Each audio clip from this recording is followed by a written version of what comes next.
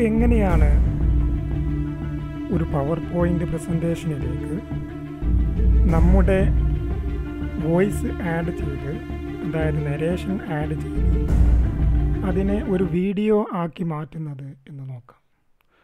ആദ്യമായിട്ട് ഒരു ആവശ്യമായ പവർ പോയിൻ്റ് നമ്മൾ റെഡിയാക്കി വെക്കണം. ഞാനിവിടെ തയ്യാറാക്കി വെച്ച് ചെറിയൊരു പവർ പോയിൻ്റ് ഈ ഡെമോൺസ്ട്രേഷന് വേണ്ടി ഇവിടെ തയ്യാറാക്കി വെച്ചിട്ടുണ്ട്. അപ്പോൾ ഞാനത് ഓപ്പൺ ചെയ്യുകയാണ്.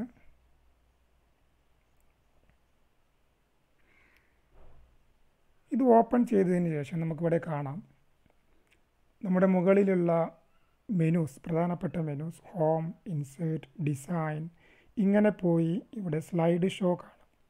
സ്ലൈഡ് ഷോ നമ്മൾ സാധാരണയായിട്ട് അധ്യാപകരൊക്കെ ഉപയോഗിക്കുന്ന ഒരു മെനു ആണല്ലോ. സോ ഇവിടെ from beginning, from current slide, അങ്ങനെ വന്ന് ഇവിടെ റെക്കോർഡ് സ്ലൈഡ് ഷോ എന്ന് പറയുന്ന ഒരു ബട്ടൺ അല്ലെങ്കിൽ ഒരു മെനു കാണാൻ സാധിക്കും. ഈ റെക്കോർഡ് സ്ലൈഡ് ഷോ എന്ന് പറയുന്ന ഓപ്ഷനാണ് ഇതിനു വേണ്ടി നമ്മളിവിടെ ഉപയോഗിക്കാൻ പോകുന്നത്. നമുക്കിവിടെ താഴെ എഴുതിയത് കാണാം, record audio narrations, laser pointer gestures, slide and animation timings four playback. So ഇത്തരം കാര്യങ്ങളൊക്കെ ഇവിടെ ഒരുപാട് ഓപ്ഷൻസ്, ഇതിലും ഒരുപാട് ഓപ്ഷൻസ് നമുക്ക് ഈവൻ കൈകൊണ്ട് എഴുതുന്നത് പോലെ എഴുതുക പോലും ഇവിടെ ചെയ്യാൻ സാധിക്കും. അപ്പോൾ എങ്ങനെയാണ് അത് ചെയ്യുന്നത് നോക്കാം. സോ നമ്മളിവിടെ പവർ പോയിൻ്റ് തയ്യാറാക്കിയതിന് ശേഷം ഓരോ സ്ലൈഡിലുമായിട്ട് നമുക്ക് നരേഷൻ ആഡ് ചെയ്യണം. സോ അതിന് വേണ്ടി നമുക്കിവിടെ ക്ലിക്ക് ചെയ്യാം. ഇവിടെ ക്ലിക്ക് ചെയ്യുമ്പോൾ രണ്ട് ഓപ്ഷനാണ് വരുന്നത്. ഒന്ന് സ്റ്റാർട്ട് റെക്കോർഡിംഗ് ഫ്രം ബിഗിന്നിങ്, തുടക്കം മുതലേ നമുക്ക് ഇവിടെ റെക്കോർഡ് ചെയ്യണമെന്നുണ്ടെങ്കിൽ ഈ ഓപ്ഷൻ ഉപയോഗിക്കാം. ഇനി അല്ല, ഒരു പർട്ടിക്കുലർ സ്ലൈഡിന് മാത്രം നമുക്ക് റെക്കോർഡിംഗ് അല്ലെങ്കിൽ നരേഷൻ കൊടുത്താൽ മതി എന്നുണ്ടെങ്കിൽ നമുക്ക് അങ്ങനെയും ചെയ്യാം. അങ്ങനെയാണെങ്കിൽ start recording from current slide. അതേപോലെ ഈ start recording from current slide ഉപയോഗിക്കാൻ പറ്റുന്ന മറ്റൊരു സ്ഥലം എന്ന് പറയുന്നത്, ഇപ്പോൾ നമ്മൾ മൊത്തം എല്ലാം റെക്കോർഡ് ചെയ്ത് കഴിഞ്ഞു, അതിനുശേഷം ഒരു പർട്ടിക്കുലർ സ്ലൈഡ് മാത്രം നമുക്ക് എഡിറ്റ് ചെയ്യണം എന്ന് തോന്നുകയാണെങ്കിൽ ആ പർട്ടിക്കുലർ സ്ലൈഡ് എടുത്തതിന് ശേഷം നമ്മൾ ഈ start recording from current slide കൊടുത്താൽ മതി.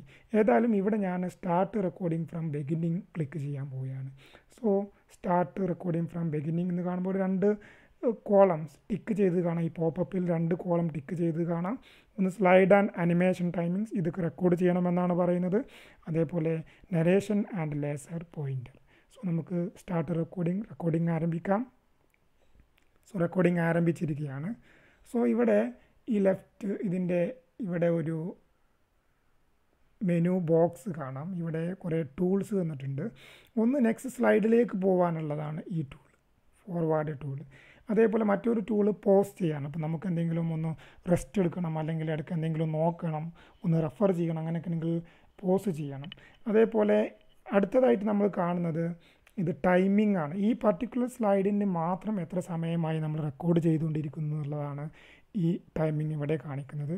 അതേപോലെ ഇത് റിഫ്രഷ് ചെയ്തിട്ട് വീണ്ടും ഈ പർട്ടിക്കുലർ സ്ലൈഡിൻ്റെ മാത്രം റെക്കോർഡിംഗ് വീണ്ടും ചെയ്യുന്നതിന് വേണ്ടി, തുടക്കം മുതൽ വീണ്ടും ചെയ്യുന്നതിന് വേണ്ടി ഉള്ളതാണ് ഈ ബട്ടൺ. അതേപോലെ ഇവിടെ കാണുന്ന ഈ സമയം എന്ന് പറയുന്നത് ടോട്ടൽ ടൈമിംഗ് ആണ്. ഫസ്റ്റ് സ്ലൈഡ് മുതൽ നമ്മൾ എത്ര സമയമായി റെക്കോർഡ് ചെയ്യുന്നു എന്നാണ് ഈ ടൈമിംഗ് കാണുന്നത്. അപ്പോൾ ഞാൻ വീണ്ടും നമ്മുടെ തുടക്കത്തിലേക്ക് പോയി വീണ്ടും ഇതിനെ റിഫ്രഷ് ചെയ്ത് തുടക്കം മുതൽ ഒന്നുകൂടെ ഇതിനെ റെക്കോർഡ് ചെയ്യാൻ പോവുകയാണ്. How to make PowerPoint video with narration. Welcome all to this video. തൽക്കാലം അതിനെ പോസ് ചെയ്തു. സോ ഇങ്ങനെ നമുക്ക് റെക്കോർഡ് കഴിഞ്ഞ് എന്തെങ്കിലും ആവശ്യമെങ്കിൽ ഇതിനെ പോസ് ചെയ്യാം. ഇങ്ങനെ ആവശ്യമുള്ള കാര്യങ്ങൾ മാത്രം സംസാരിച്ച് നമുക്ക് അവിടെ വെക്കാം. ഇനി മറ്റു ഓപ്ഷൻസ് നമുക്ക് നോക്കാം. ഒരുപാട് ഓപ്ഷൻസ് വേറെയും നമുക്ക് ഇവിടെയുണ്ട്. സോ നമ്മളെ പോയിൻ്റർ ഓപ്ഷൻ എങ്ങനെ എടുക്കും നമുക്ക് നെക്സ്റ്റ് സ്ലൈഡ് പറയുന്ന സമയത്ത് പറയാം. അപ്പോൾ നെക്സ്റ്റ് സ്ലൈഡിലേക്ക് പോവാം.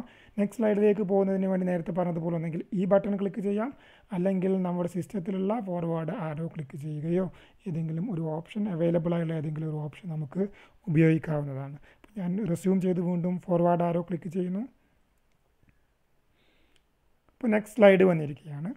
സോ നെക്സ്റ്റ് സ്ലൈഡും ഇവിടെ റെക്കോർഡ് ചെയ്യാൻ ആരംഭിച്ചിട്ടുണ്ട്. അപ്പോൾ നമ്മൾ ഈ പറയുന്ന കാര്യങ്ങളൊന്നും സ്ലൈഡിൽ വേണ്ടതല്ല.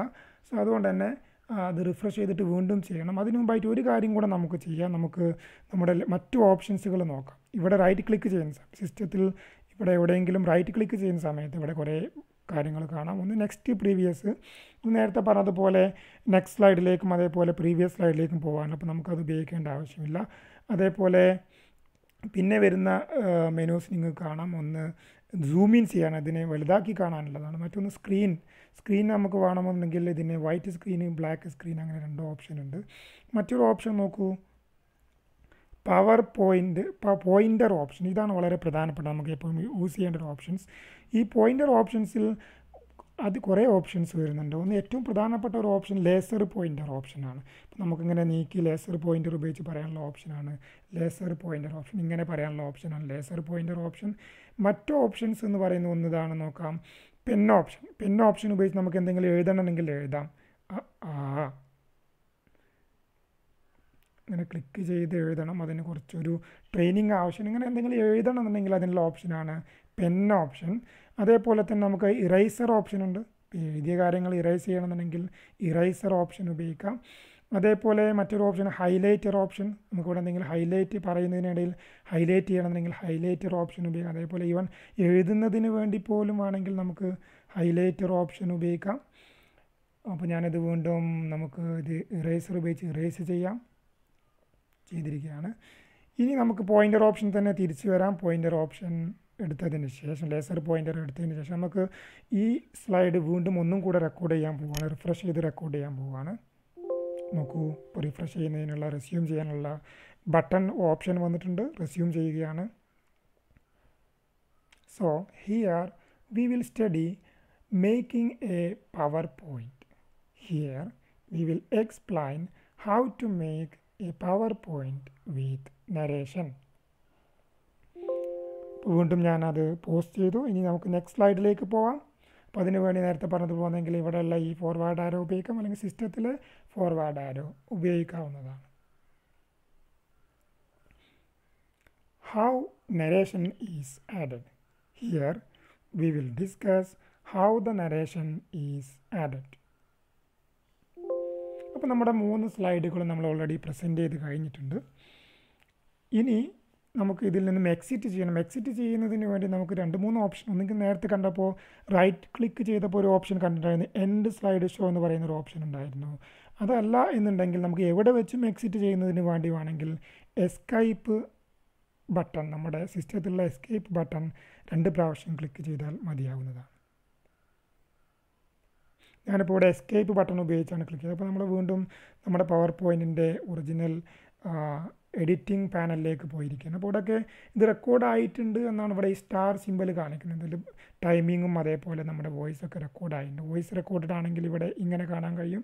അതേപോലെ ടൈമിംഗ് ആഡ് ആയതുകൊണ്ടാണ് ഈ സ്റ്റാർ സിമ്പൽ നമുക്കിവിടെ കാണാൻ കഴിയുന്നത്.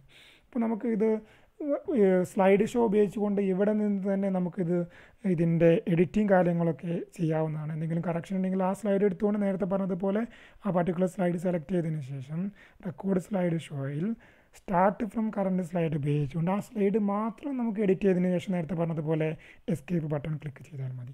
തൽക്കാലം നമ്മളതൊന്ന് റിഹേഴ്സൽ ഒന്ന് കേട്ട് നോക്കുകയാണ്. How to make PowerPoint video with narration. Welcome all to this video. So here we will study making a PowerPoint. Here we will explain how to make a PowerPoint with narration. How narration is added. Here we will discuss how the narration is added. അപ്പോൾ നമ്മുടെ recording ഇവിടെ complete ആയിരിക്കുകയാണ്. അപ്പോൾ നമ്മൾ വീണ്ടും ഇവിടെ PowerPointലേക്ക് തിരിച്ചു വന്ന് ഇവിടെ നിന്നും നമ്മുടെ സേവ് ആസ് ബട്ടൺ ഉപയോഗിച്ച് നമ്മൾ ഏതെങ്കിലും ഒരു പർട്ടിക്കുലർ ലൊക്കേഷനിൽ, ഞാൻ തൽക്കാലം ഡെസ്ക്ടോപ്പ് തന്നെ എടുക്കുകയാണ്. ഇവിടെ റെക്കോർഡഡ് എന്ന് പറഞ്ഞിട്ടൊരു ഫയൽ ക്രിയേറ്റ് ചെയ്യുന്നു. റെക്കോർഡഡ് എന്ന നെയിമിൽ സേവ് ആസ് കൊടുക്കുന്നു. നമുക്ക് സേവ് ആസ് കൊടുക്കുന്നത് PowerPoint ആയിട്ടില്ല, പകരം ഇതിന് വീഡിയോ ആയിട്ടാണ്. 2 വീഡിയോ ഓപ്ഷൻസ് ഇവിടെ കാണാൻ സാധിക്കും. ഒന്ന് MPEG 4 വീഡിയോ, മറ്റൊന്ന് വിൻഡോസ് മീഡിയ വീഡിയോ. തൽക്കാലം ഞാൻ MPEG 4 വീഡിയോ സെലക്ട് ചെയ്തു, സേവ് ചെയ്യുന്നു. അല്പസമയം എടുക്കും ഇത് പിന്നെ വീഡിയോ ആക്കി കൺവേർട്ട് ചെയ്യുന്നതിന്. വലിയ വീഡിയോ ആകുന്ന സമയത്ത് അല്ലെങ്കിൽ കുറേ നരേഷനുള്ള സമയത്ത് കുറേ അധികം സമയമെടുക്കും. ചിലപ്പോൾ അരമണിക്കൂർ, 1 മണിക്കൂർ, 3/4 മണിക്കൂറൊക്കെ സമയം എടുത്തെന്ന് വരാം. ഇപ്പോൾ ഇത് ചെറിയൊരു വീഡിയോ ആയതുകൊണ്ട്, അല്പസമയം മാത്രമുള്ളൊരു വീഡിയോ ആയതുകൊണ്ട് വളരെ പെട്ടെന്ന് തന്നെ ഇത് കംപ്ലീറ്റ് ആകുന്നുണ്ട്. കംപ്ലീറ്റ് ആയിക്കഴിഞ്ഞാൽ നമ്മുടെ ഡെസ്ക്ടോപ്പിൽ ഇത് നമുക്ക് കാണാൻ സാധിക്കും. ഓക്കെ, അപ്പോൾ അത് കംപ്ലീറ്റ് ആയിക്കഴിഞ്ഞാൽ നമുക്ക് ഡെസ്ക്ടോപ്പിലേക്ക് തിരിച്ചു പോവാം. അപ്പോൾ നമ്മുടെ ഡെസ്ക്ടോപ്പിൽ ഇതാ റെക്കോർഡഡ് എന്ന് പറഞ്ഞ നമ്മുടെ വീഡിയോ ഇവിടെ വന്നിട്ടുണ്ട്. നമുക്കിവിടെ കാണാം. MP4 ഫയലാണ്. 2.48 MB ഡാറ്റയുള്ളൊരു ഫയലാണ്. അതേപോലെ ലെങ്ത്ത് 38 സെക്കൻഡാണ്. അപ്പോൾ നമുക്കിതൊന്ന് കേട്ട് നോക്കാം. നമ്മുടെ ഈ വീഡിയോ ഒന്ന് കേട്ട് നോക്കാം. MP4 ഫയൽ കേട്ട് നോക്കാം. How to make PowerPoint video with narration. Welcome all to this video. So here we will study making a PowerPoint. Here we will explain how to make a PowerPoint. കാണുന്നതിൻ്റെ സൗകര്യത്തിന് വേണ്ടി മാത്രം ഇങ്ങനെ minimise ചെയ്ത് വെച്ചാണ്. ഇത് നമുക്ക് എൻലാർജ് ചെയ്യാം. സാധാരണ കാണുന്നത് പോലെ തന്നെ തൽക്കാലം മിനിമൈസ് ചെയ്ത് വെച്ചു എന്ന് മാത്രം. സോ എനിവേ ഇങ്ങനെ നമുക്കിപ്പോൾ വീഡിയോ ആക്കി കൺവേർട്ട് ചെയ്തിട്ടുണ്ട്. ഇത് നമുക്ക് ഇനി എന്താണ് നമ്മൾ വാട്സപ്പിലേക്ക് ഷെയർ ചെയ്യുകയോ അല്ലെങ്കിൽ യൂട്യൂബിൽ അപ്ലോഡ് ചെയ്യുകയോ എന്താണ് വേണ്ടതെങ്കിൽ നമുക്ക് ചെയ്യാവുന്നതാണ്. എടുത്തു പറയേണ്ട മറ്റൊരു കാര്യം, ഈ പവർ പോയിൻറ്റിൻ്റെ മൈക്രോസോഫ്റ്റ് പവർ പോയിൻറ്റിൻ്റെ ഒരു വേർഷനിൽ നമുക്ക് നമ്മുടെ സെക്കൻഡ് വീഡിയോ മീൻസ് നമ്മുടെ ക്യാമറയിൽ നിന്നുള്ള വെബ് ക്യാമറയിൽ നിന്നുള്ള ഒരു സെക്കൻഡ് ഒരു